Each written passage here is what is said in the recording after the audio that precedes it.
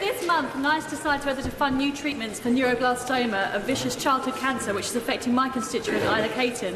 Will the Prime Minister encourage NICE and drugs companies to do a deal to provide new treatments for children in Britain instead of families fundraising to receive such treatments in America?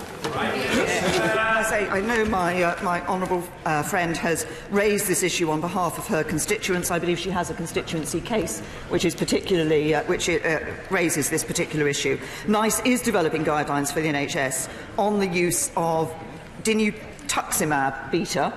I'm not sure if I pronounced that correctly, for the treatment of high-risk neuroblastoma.